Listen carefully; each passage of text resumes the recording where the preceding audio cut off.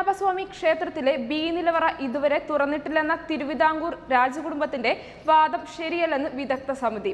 നിലവറ തുറന്നതിന്റെ രേഖകളും പത്ര റിപ്പോർട്ടുകളും സമിതി സുപ്രീം കോടതിയിൽ ഹാജരാക്കി.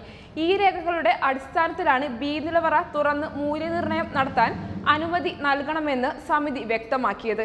A നിലവറയായ Shri പണ്ടാരത്ത് കല്ലറയും B നിലവറയായ Mahabharata cone കല്ലറയും തുറന്നിട്ട് ഒരു നൂറ്റാണ്ടായെന്ന രാജകുടുംബത്തിന്റെ വാദം തെറ്റാണെന്ന് വിദഗ്ധ സമിതി രേഖകളുടെ അടിസ്ഥാനത്തിലാണ് സുപ്രീം കോടതിയിൽ വ്യക്തമാക്കിയിരിക്കുന്നത്. 1931 ഡിസംബർ 11 ഇറങ്ങിയ നസ്രാണി ദീപികയിലാണ് ബി നിലവറ തുറന്നതിനെ കുറിച്ചുള്ള വാർത്ത വന്നത്. രാവിലെ 10 മഹാരാജാവ്, പ്രധാനമന്ത്രി, ജില്ലാ പോലീസ് സൂപ്രണ്ട് എന്നിവരും ശാസ്ത്രീയ വിദഗ്ധരും മൂല്യം നിർണ്ണയിക്കാൻ ഉണ്ടായിരുന്നു. ആദ്യത്തെ ഇരുമ്പുവാതിൽ 4 മണിക്കൂർ പ്രയത്നത്തിന് ഒടുവിലാണ് തുറക്കാനായത്. ഇത് കഴിഞ്ഞുള്ള തടിവാതിൽ തുറക്കുന്നതിന് 1.5 മണിക്കൂറോളവും വേണ്ടിവന്നു. വൈകിട്ട് 5ഓടെയാണ് 12 പേരടങ്ങുന്ന സംഘം ആ ദിവസത്തെ മൂല്യനിർണ്ണയം പൂർത്തിയാക്കിയത്. സ്വർണം, ചെമ്പ് നാണയങ്ങളും പണവും 4 പിത്തള കുടങ്ങളിലായിട്ടാണ് നിലവറയിലുണ്ടായിരുന്നത്. കൂടാതെ നാണയങ്ങൾ തറയിലും കിടന്നിരുന്നു. മൂല്യനിർണ്ണയം നടത്തിയതിനു ശേഷം ഇതെല്ലാം അവിടെ തന്നെ തിരിച്ചു വയ്ക്കുകയായിരുന്നു. വൈദ്യുതി വെളിച്ചവുമായി ജീവനക്കാർ ആദ്യം അകത്തു കയറി വായു സഞ്ചാരം ഉറപ്പാക്കിയതിനു ശേഷമാണ് ബാക്കിയുള്ളവർ അകത്തു കയറിയത്. മറ്റു നിലവറകളായ പണ്ടാരക്കല്ലറ, സരസ്വതി കോണത്, വേദവ്യാസക്കോണം എന്നിവിടങ്ങളിലും സമാനമായി മൂല്യനിർണ്ണയം നടത്തി.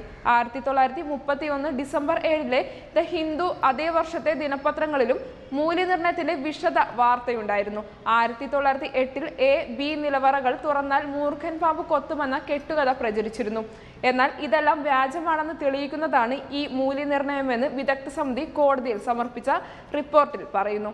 അതേസമയം പത്മനാഭസ്വാമി ക്ഷേത്രവുമായി ബന്ധപ്പെട്ട ഹർജി പരിഗണിക്കുന്നത് സുപ്രീം കോടതി മാറ്റി. ജസ്റ്റിസ് യു ലളിത്, ഇന്ദിരാ ബാനർജി എന്നിവരുടെ ബെഞ്ച് ഈ മാസം 29 ഹർജി മാറ്റിയത്.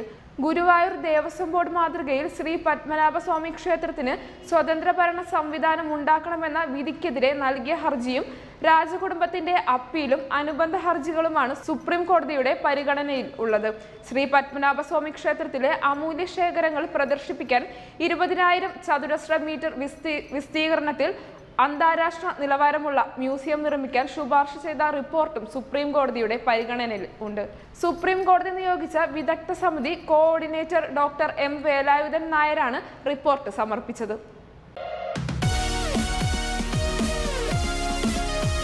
വാർത്തകൾ ഉടനടി അറിയാൻ top news Kerala YouTube channel subscribe ചെയ്ത് ബെല്ലൈക്കൺ അമർത്തി ലൈക്ക് ചെയ്ത് ഷെയർ ചെയ്യുക.